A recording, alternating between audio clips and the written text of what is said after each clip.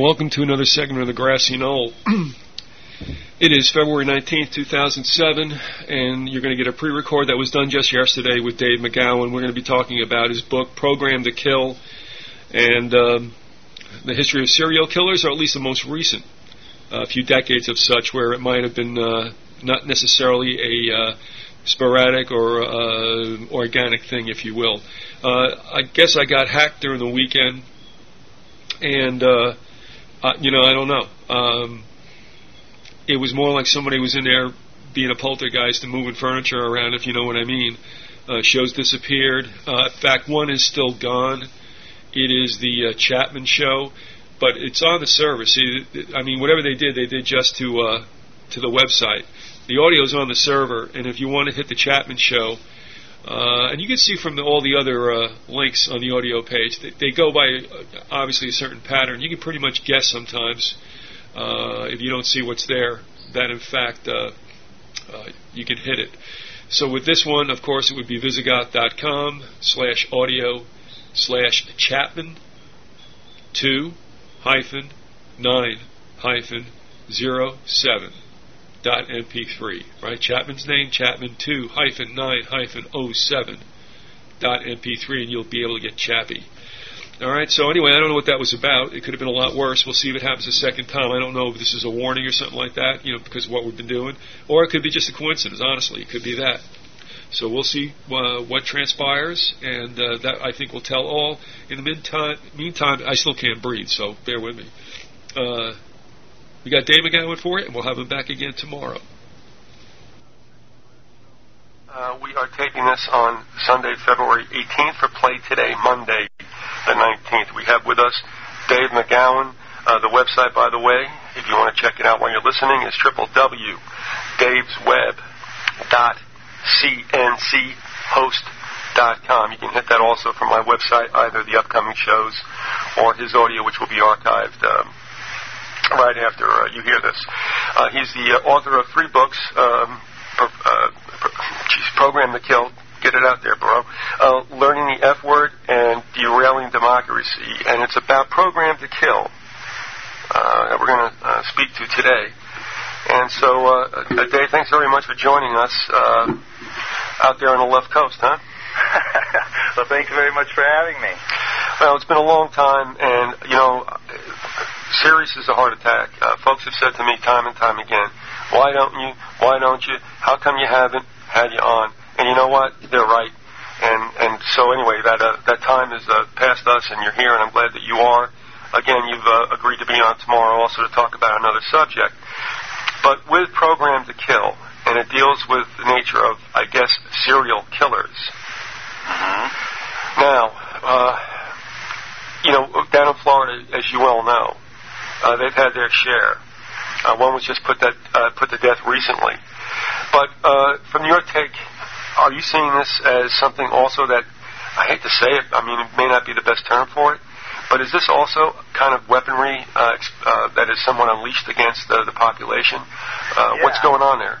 I see it very much as being that, yeah. I see it as being basically, I guess you could say, a psychological warfare tactic, very much along the lines that terrorism is used, in that it's a vehicle of sorts for instilling fear in people, and as it's become more and more apparent, particularly over the last several years, it's all about control through fear. I mean, that's the basic operating principle of our government and most other governments as well. You strike enough fear into people, and they're going to run to Big Brother for protection. We see that with terrorism now. Alleged terrorism anyway, and before that, and still, the serial killers play very much the same role. I mean, very few things strike fear into people's hearts the way that serial killers do. I think it's very much sort of a created phenomenon that is used as a vehicle for social control. Was there an event, was there a particular individual who obviously had a reign of terror that finally made you want to take a look into this? Because this is not a very pleasant subject, no doubt about it. I mean, it's as abysmal as a Nietzschean event. But was there something that happened out there that made you finally say, you know what, I want to take a look at this? Yeah, there was actually. It kind of arose, and we talked a little bit about this, off the air. It kind of grew out of something that I discovered while researching my second book, which you mentioned in your intro, the Understanding the F-Word book, which was that George Bush, and very few people realize this. What they do realize is that he was like the governor. He basically green-lighted more executions during his tenure as governor of Texas than any governor in any state in the history of the Union. I mean, he is America's premier hanging governor, so to speak. And people do know that, but what they don't know is that he actually did issue one and only one pardon out of the, I think, 153 cases that crossed his desk as governor, and that was for a gentleman by the name of Henry Lee Lucas, a guy who at various times confessed to up to like 600 of the most brutal, horrendous serial killings imaginable, complete with cannibalism, necrophilia, torture, mutilation, all the standard that you find in these cases. And yet, out of all the people who came before George Bush to have their cases reviewed, he was the only one granted a pardon. And that definitely piqued my interest. And I included that in the book, and I got a lot of feedback on that from people who said, well, why would he do that? Well, what, do you have a theory about why he would have done that? And at the time, I really didn't.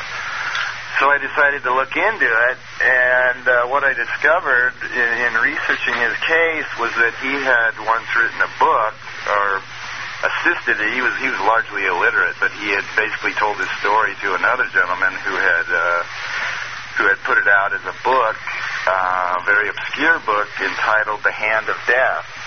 And what Henry claimed is that what looked like a series of random killings were actually basically contract killings, that he was killing on behalf of a cult, and that his victims were in fact targeted for specific purposes, and that his job basically was to make them look like random, senseless killings when in fact many of them had specific motives.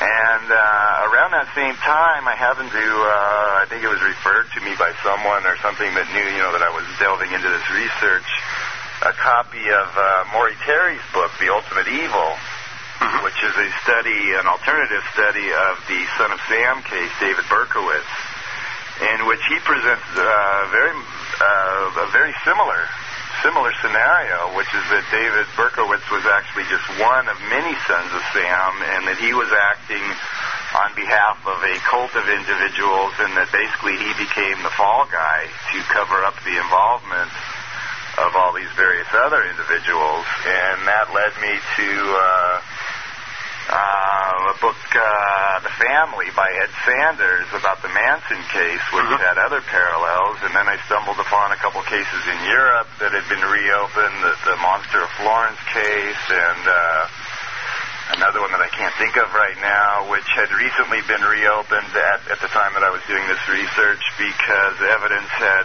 surfaced that those killings were not the work of a single individual, but were in fact the work of a cult of individuals. So, I started to realize that there was a few too many of these cases floating about for them to be just sort of isolated cases. So I avidly dove into the serial killer literature, so to speak, and started going through,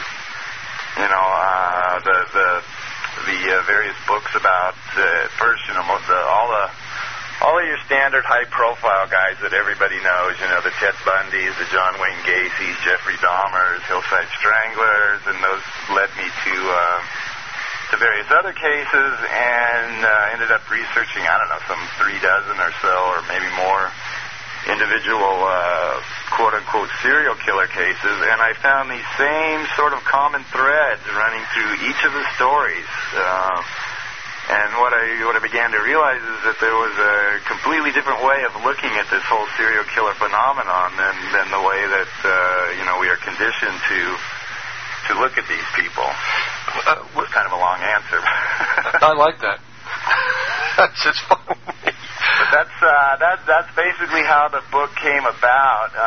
A lot of people were kind of surprised by it because prior to that, my writings were, I don't want to say more mainstream, but they were not really as far off the beaten path as this book took me, which, the threads running through that are ones of mind control and, satanic cults and occult groups and all this kind of weird stuff that's normally thought of as being kind of the province of right-wing conspiracy theorists, where I have always thought of myself as being solidly on the left. And so it caught a lot of my readers by surprise that I had what they thought was, taking this kind of a change of direction. But, basically, I just follow the trail wherever it leads. I'm not really afraid to venture, in any direction. A lot of what I find I consider to be disinformation and nonsense. But, the more I looked into this, the more I realized that there was, some pretty solid documentation of a lot of this stuff. And the book, by the way, is drawn from almost exclusively from mainstream sources. This is not a book that's sourced to, posting on conspiracy.com or something like that. This is all information culled from very mainstream books, magazine articles, newspaper articles. It's my belief that you can get a pretty accurate picture of how the world operates from these sources, but it's all about knowing how to read between the lines and sort of mine out the little nuggets of information and connecting the dots. It's really all about pattern recognition and recognizing how these sort of hidden themes run through each of these individual stories. What was your approach like in the book? Did you go ahead and profile certain individuals? Did you approach it that way, or is it a running narrative that starts chronologically and ends up decades later? No, the organization of the book probably isn't the best. It's kind of rambles off in various directions. There's like so much information, so many different threads that I tried to follow. Probably could have used the services of an editor. Unfortunately, I didn't have one available. So I don't know that the book's really organized in any particular way. Right. It's just there's a lot of information packed in there, and I don't know. As far as how it's organized, it's kind of I don't know. It makes sense to me. I don't know, maybe it doesn't make sense to some other people, but anyway. Oh, well, no. Obviously, I haven't availed myself of the book, but again, this is a topic, and it's kind of sounds nasty to use the word interesting, but it is interesting, isn't it? It is interesting. Actually, the first section of the book, like the first, 6 chapters, I think, which are organized into the first section, are actually about organized pedophilia and child pornography and various things of that nature, and that sort of segues into the serial killer stuff because there are very, very clear parallels between the two topics. They maybe don't at first seem to be related, and some people are kind of surprised. They're like, wow, I'm 80 pages into this book and there's nothing about serial killers yet. Well, but it all kind of ties in if you just sort of stick with it through the end. It becomes pretty clear that it's all sort of tied in. The book goes into even the parallels between, for example, the John Benet Ramsey kidnapping and the so-called crime of the century kidnapping, alleged kidnapping. I don't believe he ever was kidnapped, but anyway, of the Lindbergh baby. On the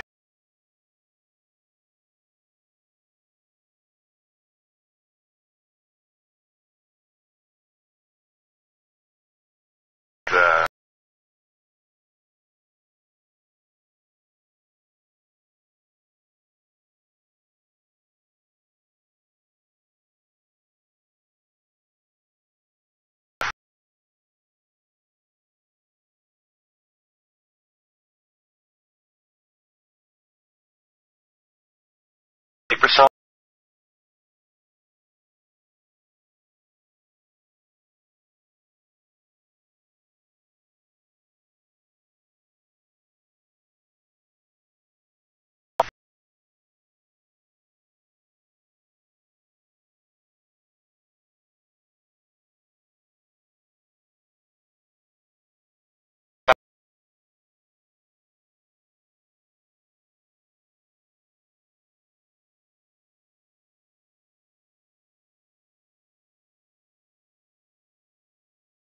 Between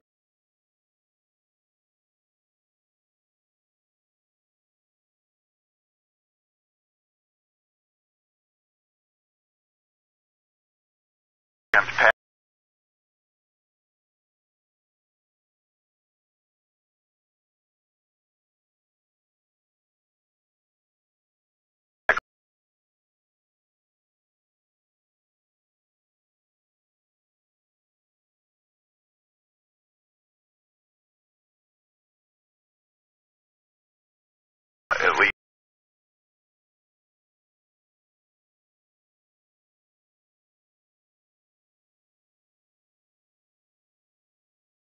murders by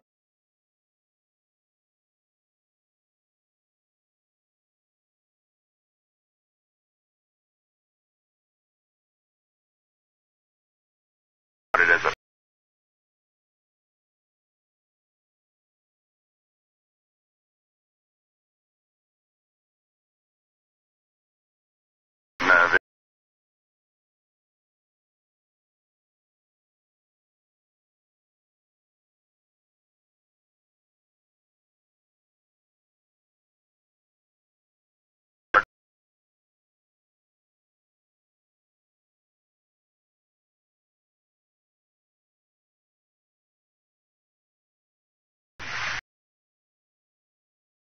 these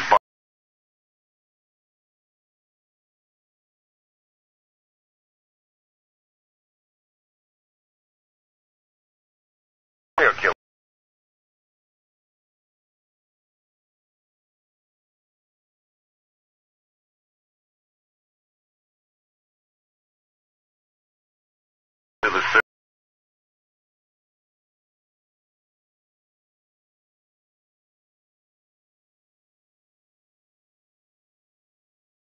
Assassination. It was the Vietnam.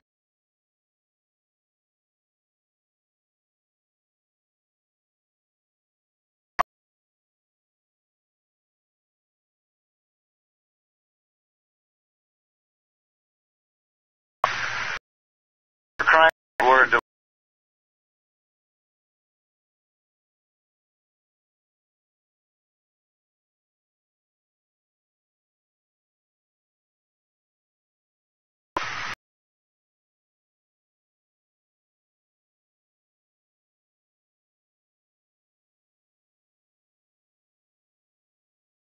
serial thing.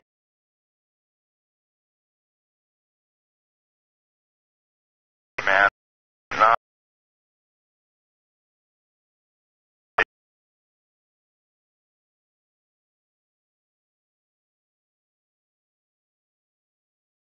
more. The guy that exists.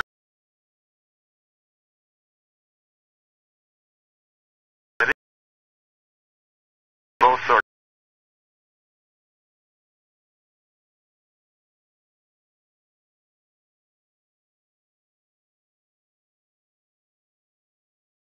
maybe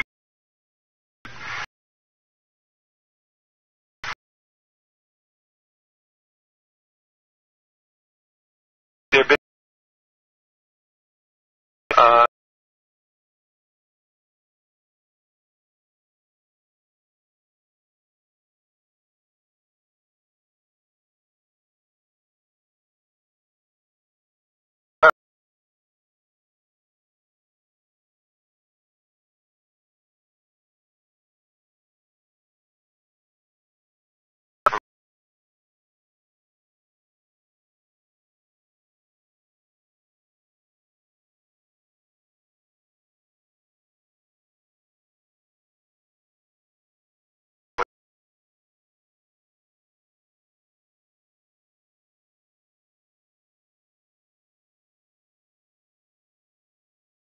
being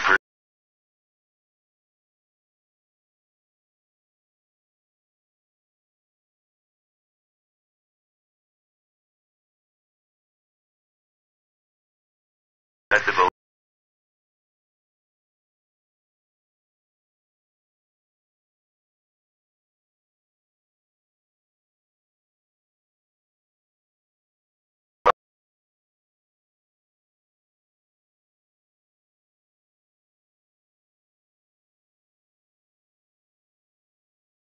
People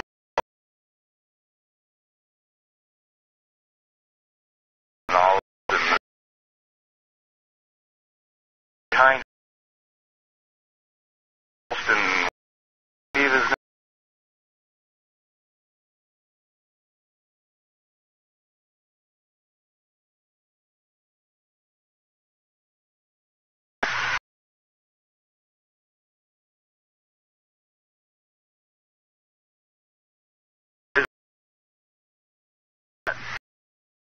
the definitely kind of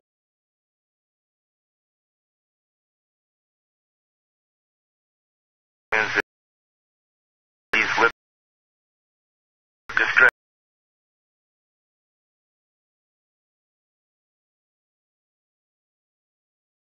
and that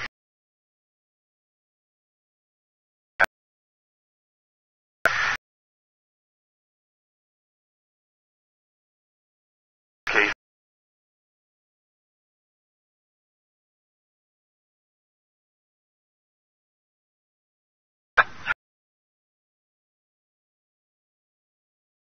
gets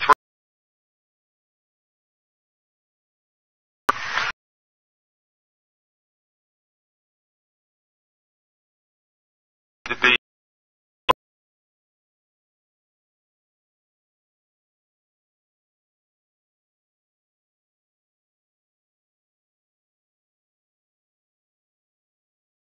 high level.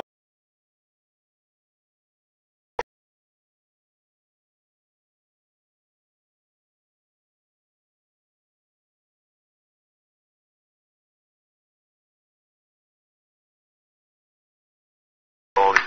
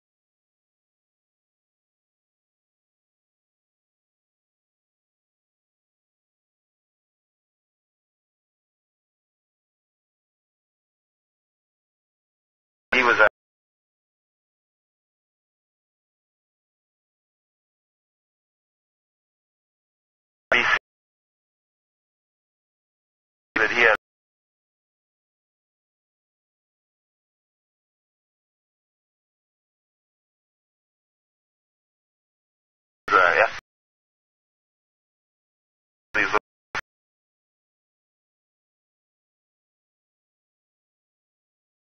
turn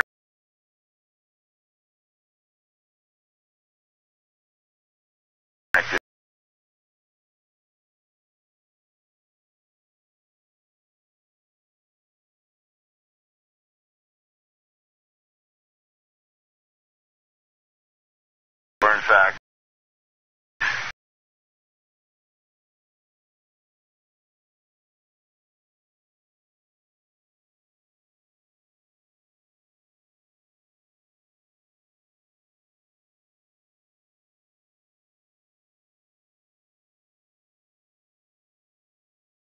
I like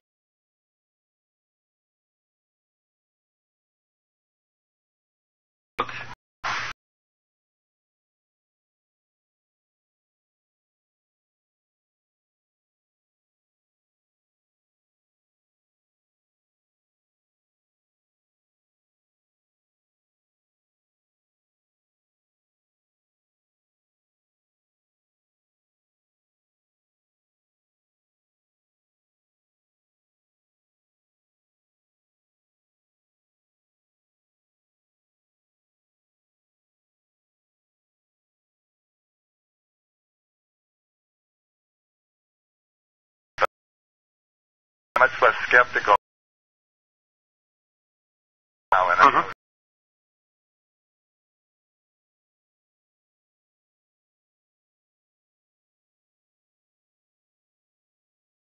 act is it was. I'm not completely.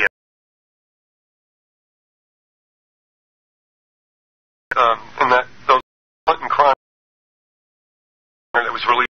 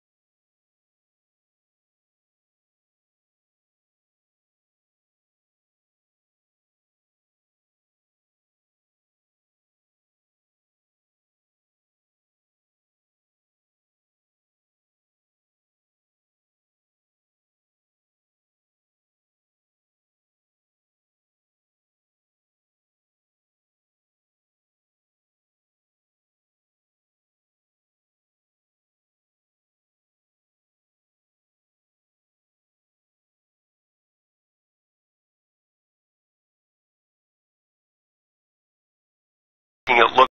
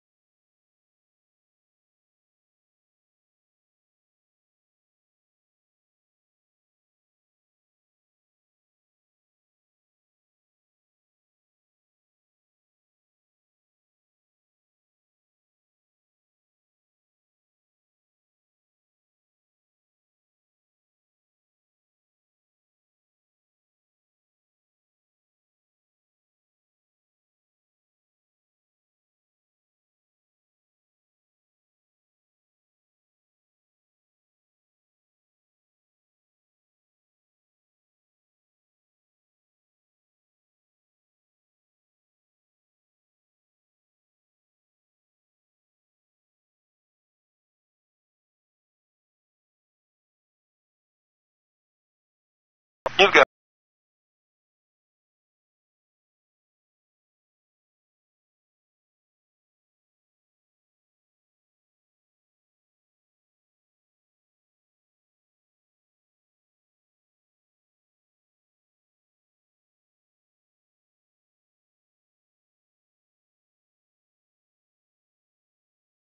a lot.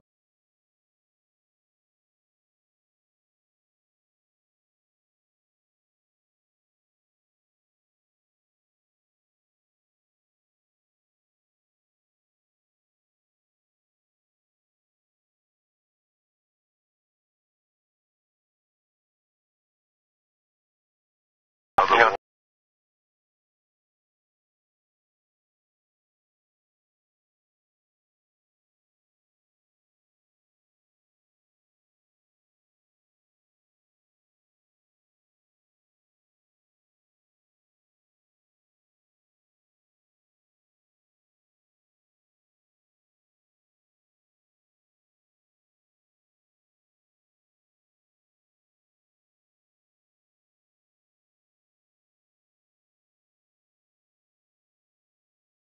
Years.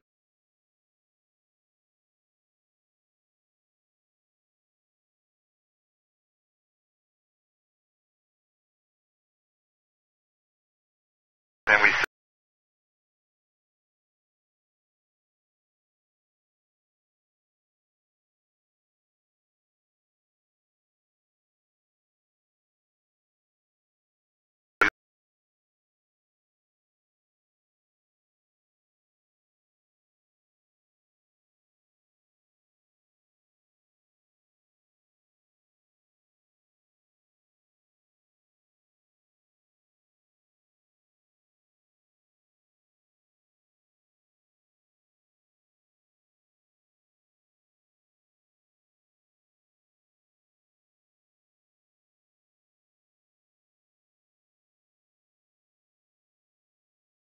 you know,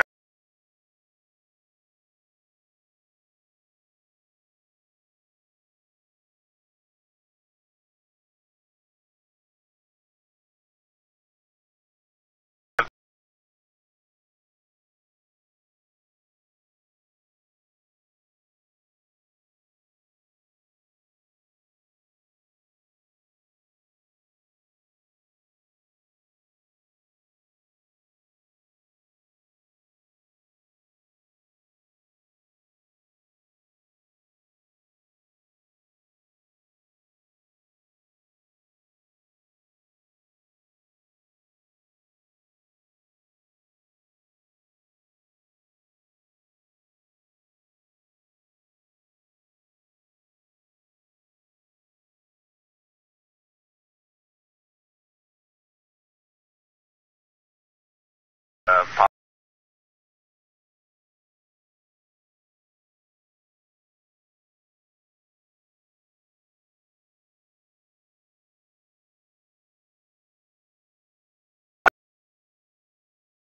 whole day.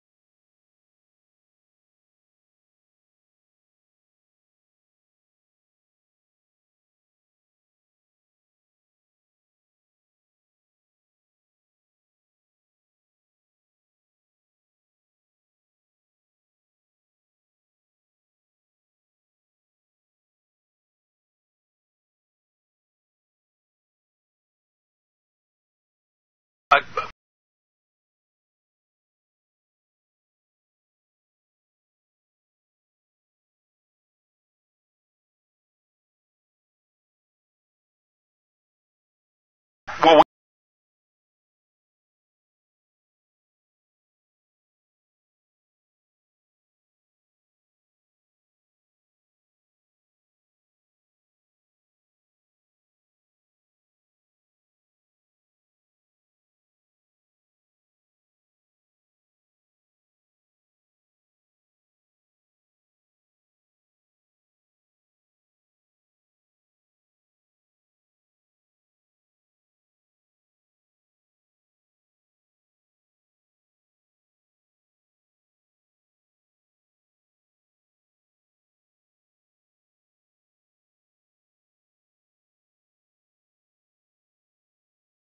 the news.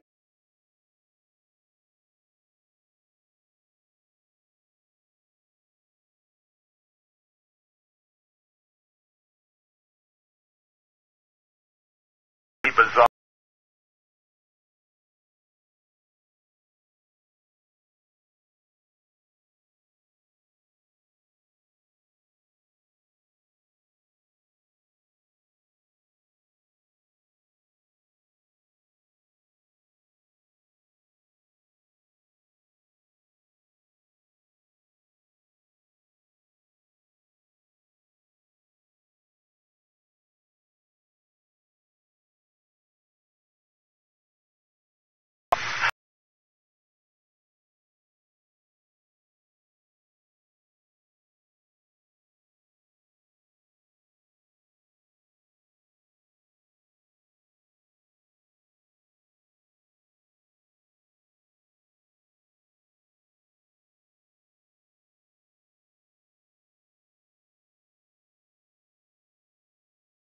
Was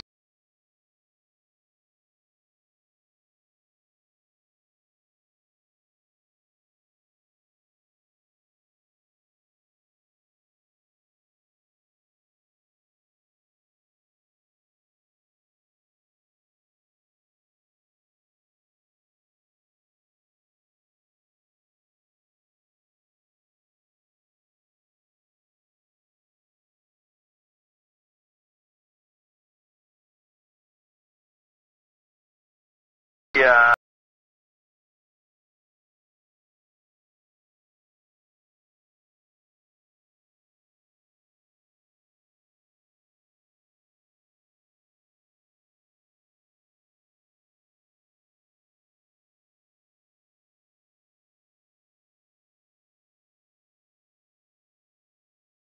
Yeah.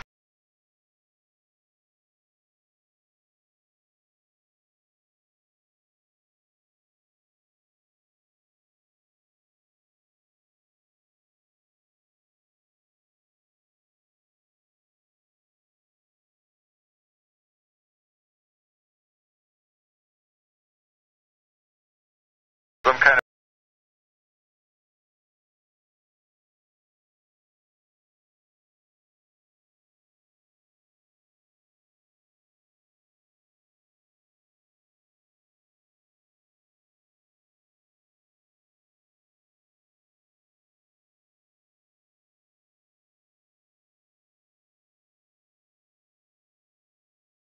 of email.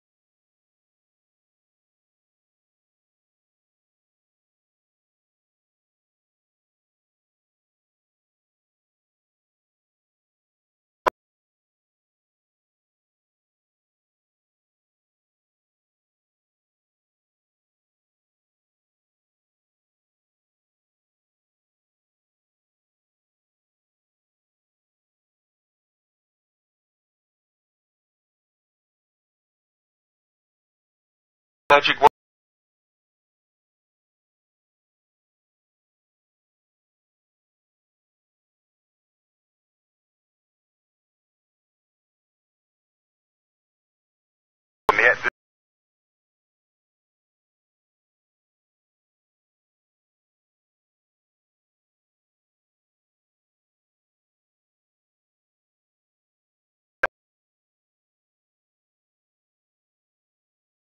Before that, they were, very few and far between. You had your Albert DeSalvo, you had your Jack the Ripper, but they occurred, Ed Gein in Wisconsin or something like that back in like the 50s or something. But they were few and far between.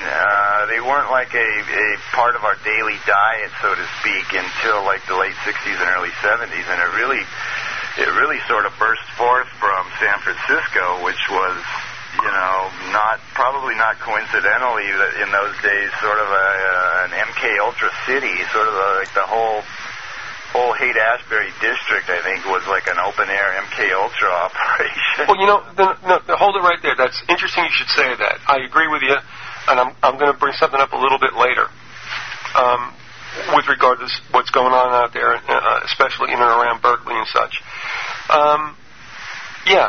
Did you find that was a hotbed for a lot of, shall we say, cultural experimentation by the powers that be upon, a segment of the population, which in that time would have been the flower children?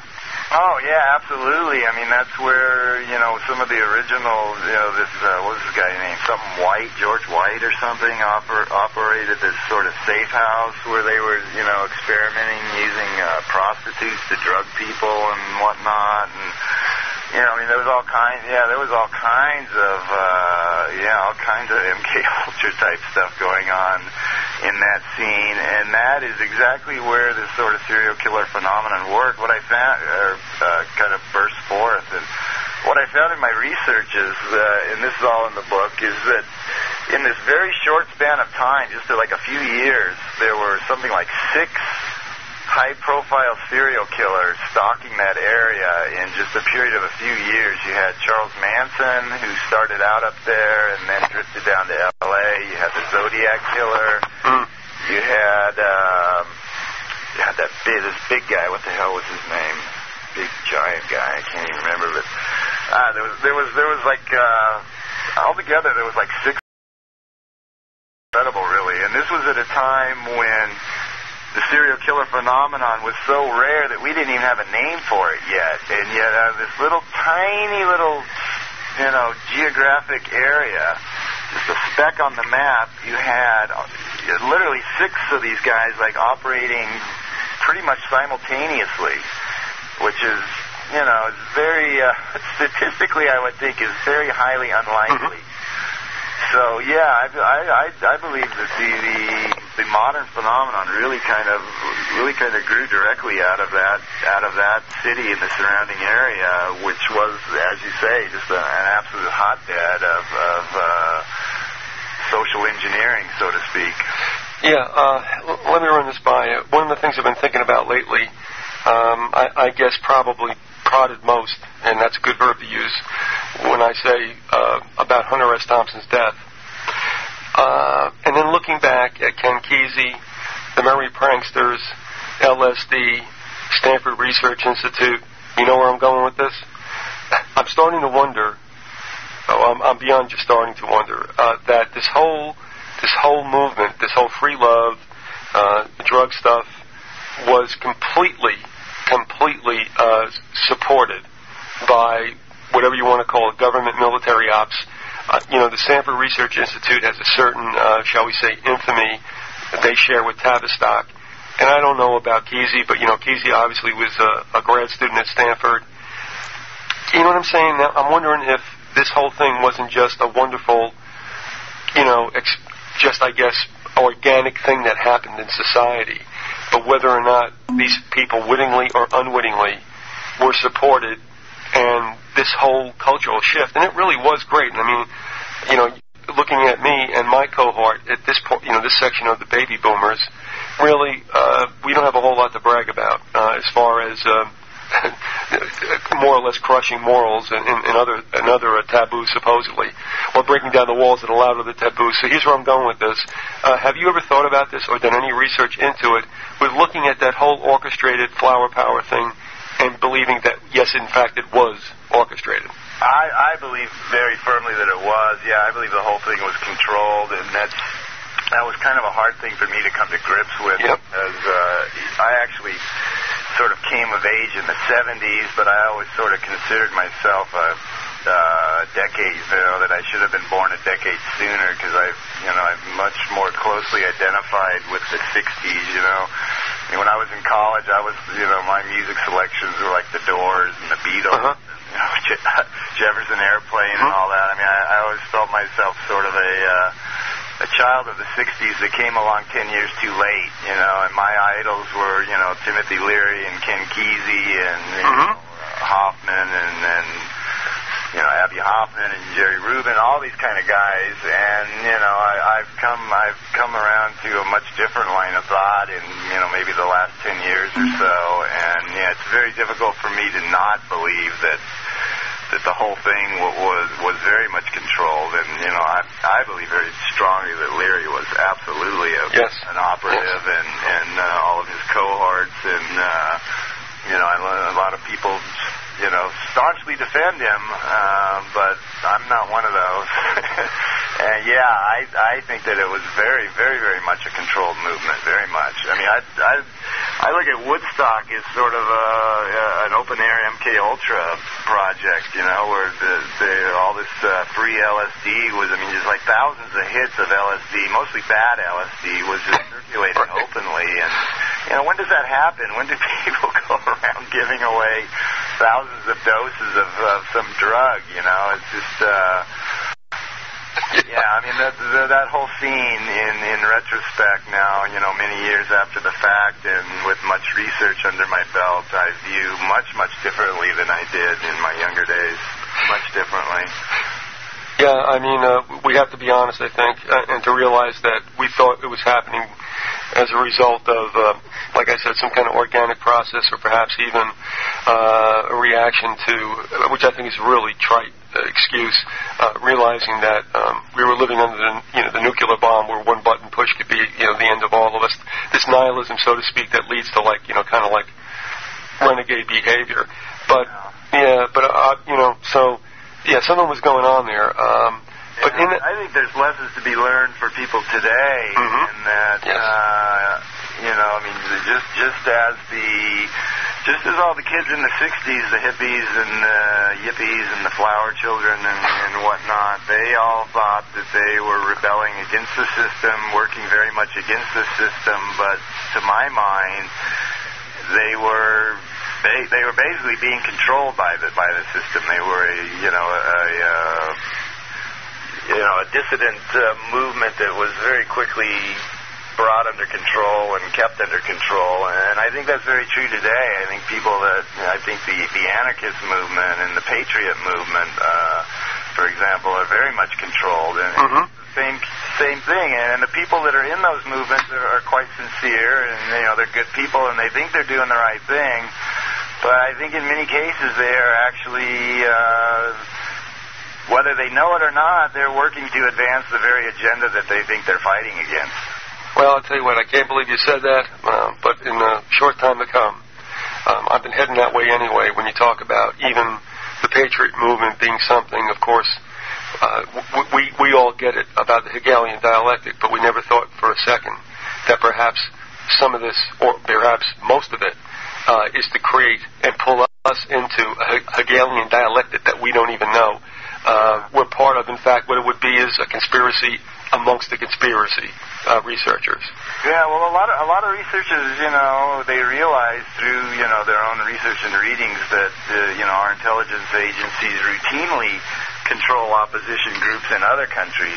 They control both sides of the debate, and if you want complete control, that's the only way to do it. You got to control all sides of the debate. You got to limit the parameters of the debate, basically. And they recognize that it's done in other countries. Well, why in the world wouldn't it be done here? It just stands to reason if they're going to all that trouble everywhere else in the world, why wouldn't they do it here? Of course they would. So, it's, I think a lot of people are seriously misled, and, they may be quite sincere and quite passionate about what they're doing, but in many cases, they're working against their own interests and don't realize it. I tell you what, that if we can for another day, I'd like to talk to you about that without a doubt. But it's the old story that as I watch nationalism start to really sweep across this country, and I'm trying to say to people, don't you understand? This is exactly what happened in pre-World War II Germany, and the whole idea is, and if you'll forgive me, but I mean, if you remember that little segment from Spinal Tap, which when they're trying to explain about, this amp goes to 11. Do you remember that at all, David? Okay. All right. I don't want to sound too crazy, but it's just like, but it's America. And you're like, don't you? No, I know it's America, folks, but don't you understand it can happen here? And it's like, oh, no, this is America. They don't get it. That's one of the biggest impediments we face is that we are conditioned from birth to believe that this is America and nothing like that happens here. It happens elsewhere in the world, but, certainly not here in America. We're immune to that kind of stuff. But we're certainly not. No. By any stretch of the imagination are we immune to that kind of stuff. And neither is the Patriot movement in any way, shape, or form insulated, protected against, invulnerable to the same kind of handling. But like I said, for another time, and I thank you for bringing that up. But one last thing before we have to go. With regard to what you've done in the book and all that you've seen from your research as you stand back, throughout the decades, and then, like you said, especially in the 60s, was there any kind of pattern that you found with frequency? In other words, did it rise at a certain time, a season, a year, any particular time during a decade? Did you find anything that showed you some kind of plot line through the last 40 years? No, well, I didn't really look at it in that regard, so, no, all I can say is I didn't find that, but I didn't really look for it, so I don't know if there is a pattern of that sort there. It didn't really cross my mind to look at it in that regard. I'll tell you this, we have one still going on down here, and again, this is a little bit strange. Are you familiar with the case of Henry Bolin? No, I'm not, but I do, my book does make note of the fact that the 3 states that contribute far more than their fair share of serial killers are Texas, Florida, and California, which are also just happen to be areas where cult activity is reported far more frequently than in other areas, and also happen to be the 3 primary entry points for most of the illegal drugs entering this country.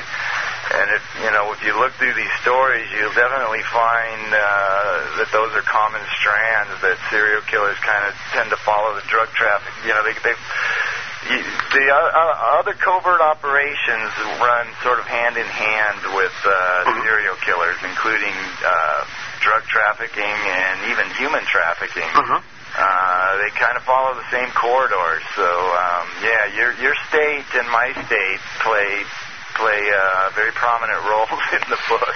Yep. You guys have you've had the Gainesville Ripper. That's Danny. Yeah. Henry and his partner, and Bundy was there for all kinds of people, all kinds of them there, and in my state and in Texas, they just seem to just sprout up everywhere. I'll only say this about Bolin. I mean, we moved down here, and I think he had just been, I guess, indicted for the murder. But we've been down here like for 14 years, and this thing is the longest running show judicially that I can think of. I mean, I've watched him age, and they still haven't been able to throw him into Old Sparky, and that's another interesting situation. But again, as you well know, Florida, because of the weather especially, there's a lot of transients, a lot of easy pickings for people because obviously they're removed from their home or whatever, from their home state.